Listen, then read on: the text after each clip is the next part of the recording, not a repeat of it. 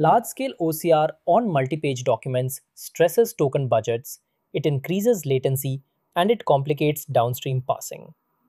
Deepseek AI released Deepseek OCR, a 3 billion vision language model for end-to-end OCR and document parsing. The system compresses long text into a compact set of vision tokens, then decodes those tokens with a language model.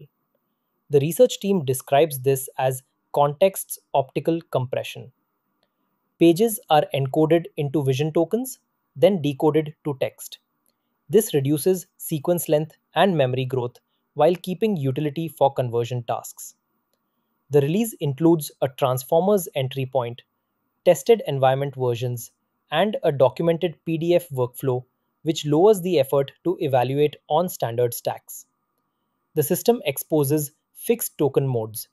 Tiny uses 64 tokens at 512 by 512. Small uses 100 tokens at 640 by 640. Base uses 256 tokens at 1024 by 1024. Large uses 400 tokens at 1280 by 1280. And a dynamic Gundam mode that adds tiled local views plus one global view at 1024 by 1024.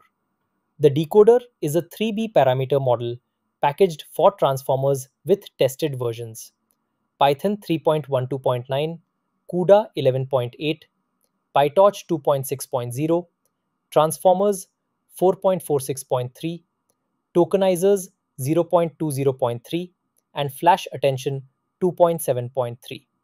The architecture pairs a deep encoder frontend with a mixture of experts decoder named Deepseek 3B MOE A570M.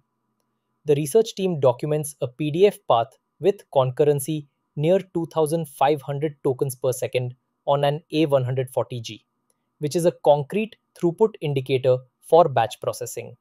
On OmniDocBench, it states that Deepseek OCR surpasses GOT OCR 2.0 using about 100 vision tokens, and under 800 tokens, it exceeds MinerU 2.0, which typically uses about 7,000 tokens. The research team also claims about 97% decoding precision at about 10 times compression on Fox benchmark and about 60% at about 20 times, which frames the core efficiency trade-off.